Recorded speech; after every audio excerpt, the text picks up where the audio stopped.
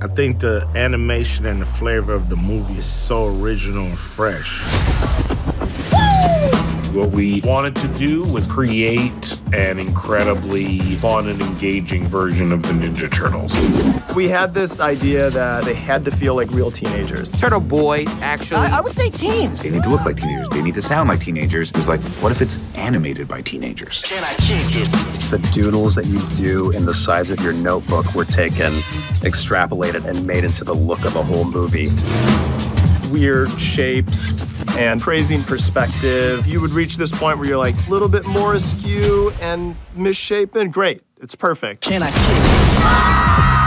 it? He kept using this term teenage energy over and over again.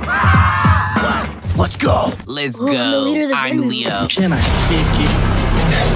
The bigger swings visually that these animated movies are taking, the more excited people seem to be by them.